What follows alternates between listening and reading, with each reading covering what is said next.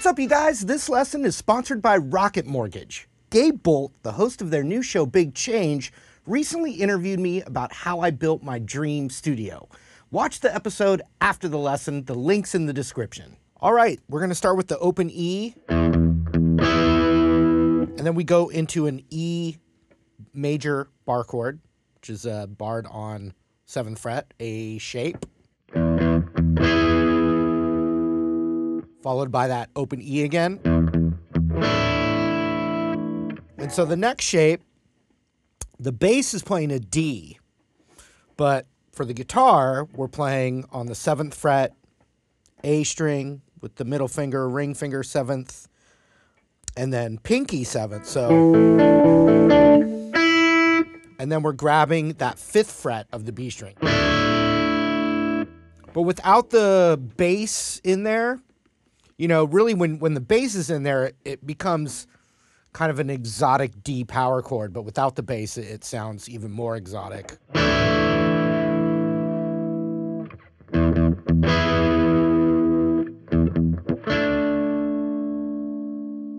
E again. And now we're playing this A7 sus4 is what it's called.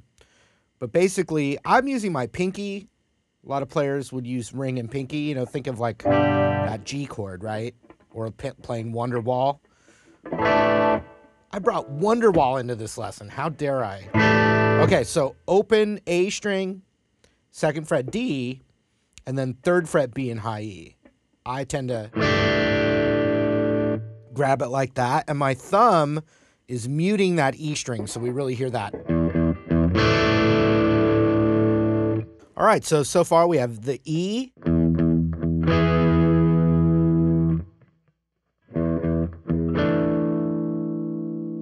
funky D, then we do the funky A, then we do a funky C, which is just what we did here, but down here. So 5th fret, 5th fret, 5th fret, 3rd fret.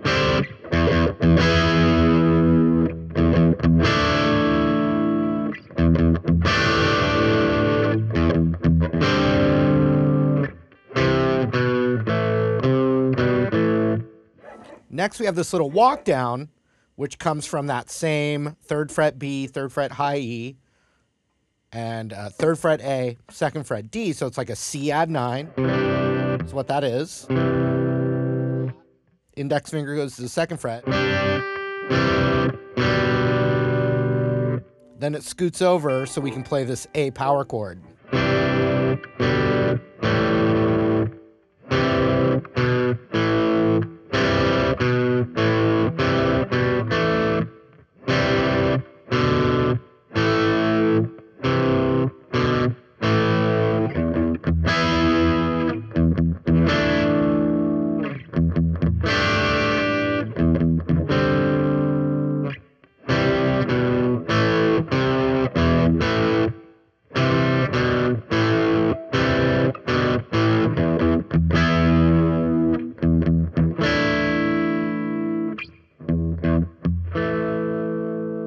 So nice and slow.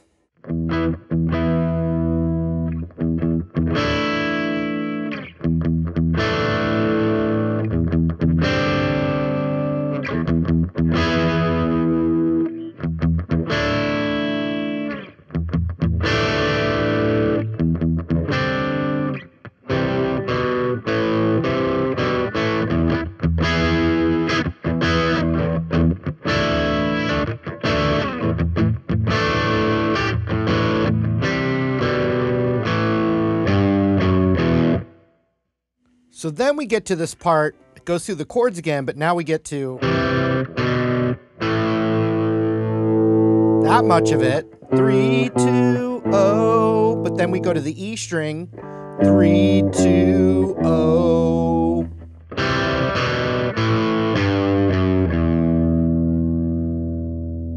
And that's a power chord, so.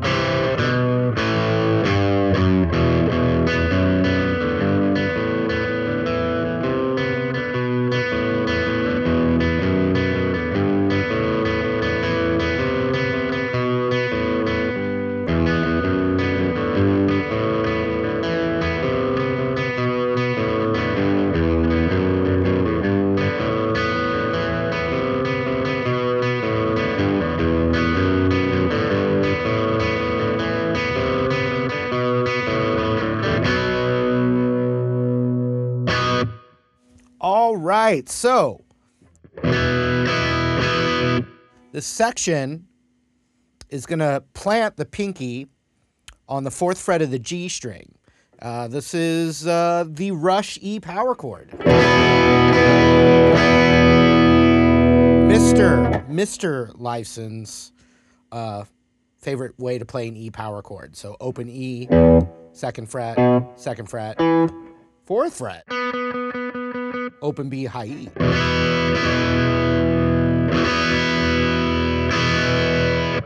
Great chord. So if you think of it that way, and you have this,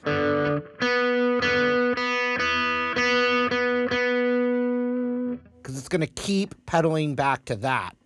And then there's light arpeggio stuff like boo-da-da-da, da-da-da, but very quiet. So what you really want to do to play the part, say you're playing it in a cover or something like that, you really want to focus on that pinky staying there, E power chord,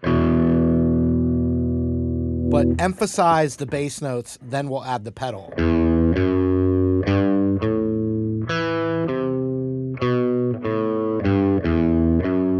My pinky's there, I'm not playing it yet, but that's how I would recommend you trying it.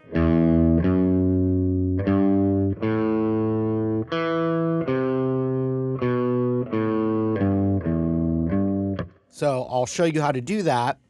You know, the guitar's layered in the recordings. So there's a few things he does live that it's a little different. I think playing it, like for instance, when he goes, he's playing a lower E, but that's because the bass is hitting that. So I think it's going to be better to hit. It sounds more like the riff when you're playing it without Rush. You see what I'm saying? Okay, so we've got 0, 2, 3, open A.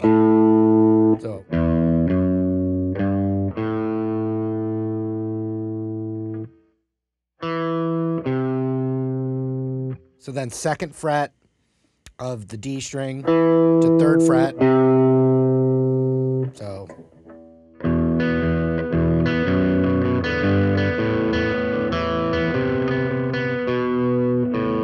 So 2, 3, 2, 0, 3 on that low E starts over. So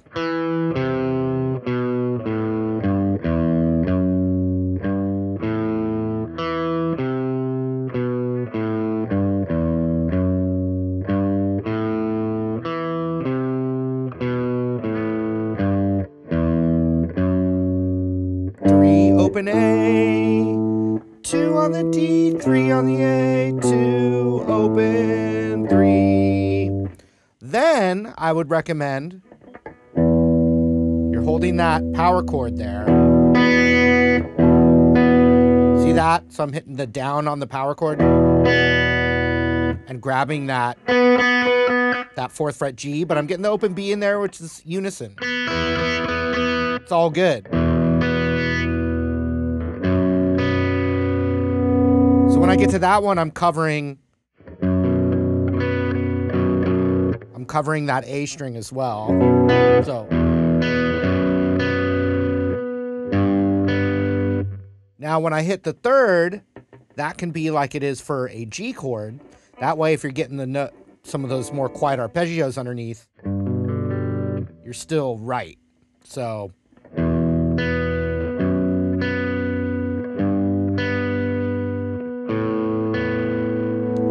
so on that open A, my index finger is right there as if it's an A power chord.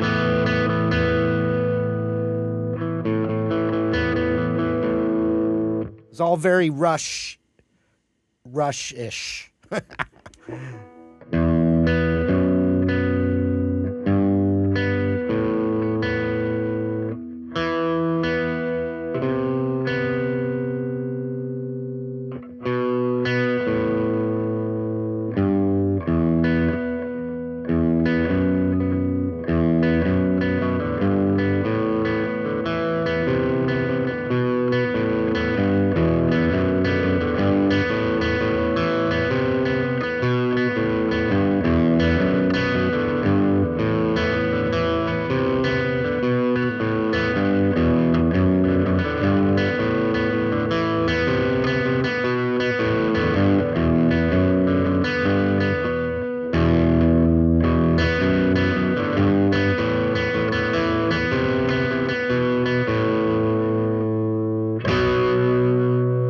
So it doesn't go down to that 3rd before it goes to that next chord section.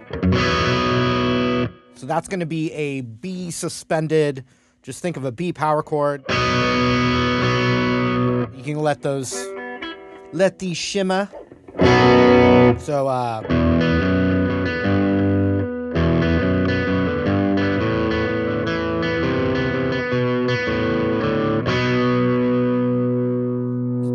B chord, A over G. So that's just an A chord grabbing that 3rd fret E.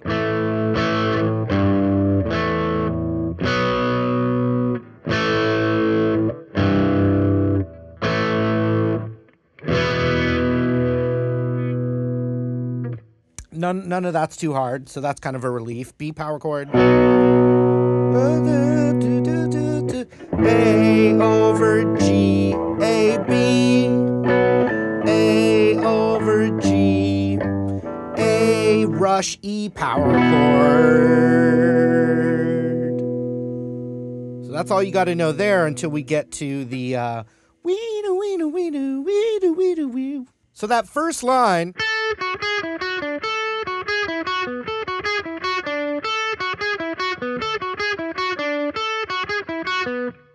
it's thirds in E mixolydian.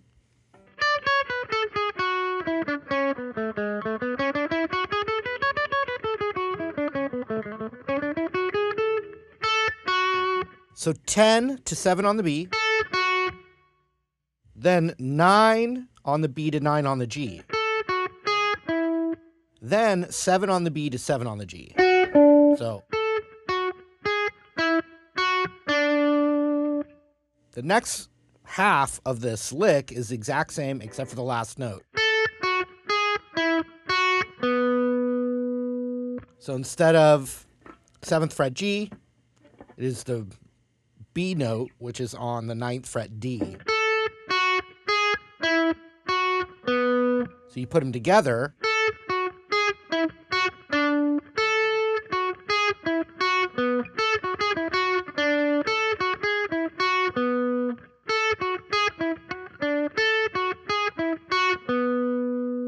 And that's a synthesizer, but obviously you're going to want to play that part, the classic part. Guitar comes in with that. Over the line, if you were playing rhythm, the open E to the F sharp to the 2nd fret.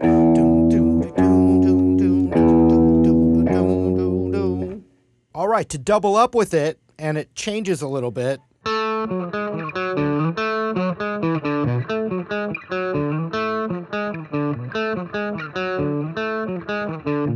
So what goes on there is, it's still the same E Mixolydian scale. We're on the 7th fret D to 9th fret A. Then that index finger goes down a half step to 7, and middle finger hits 8 of the A. Then that same thing a whole step down. So that's the first half. Then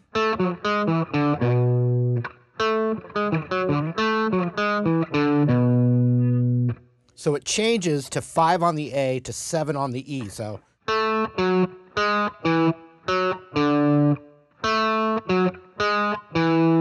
you do the 6, 5, and then you hop over, 6 to the 7, and then you hop over to the 5 on the A, 7 on the E. So all together.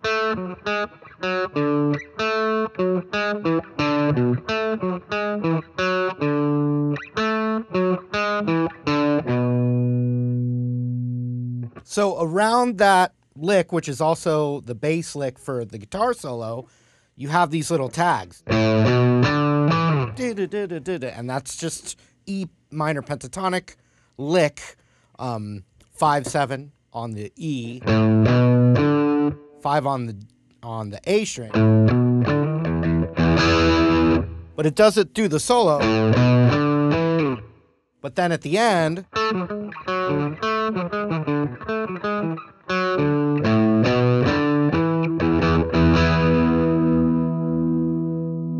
back through,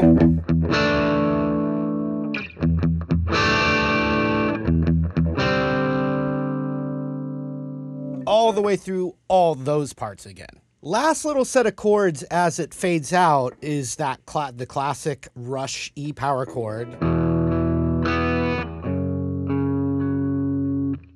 to an F suspended. So there's a few different ways you can do it.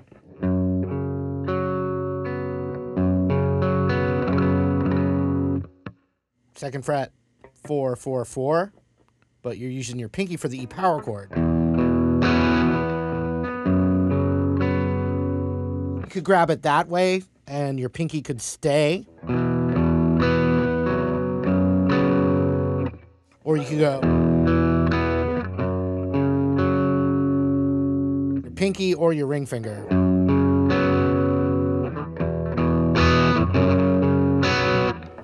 So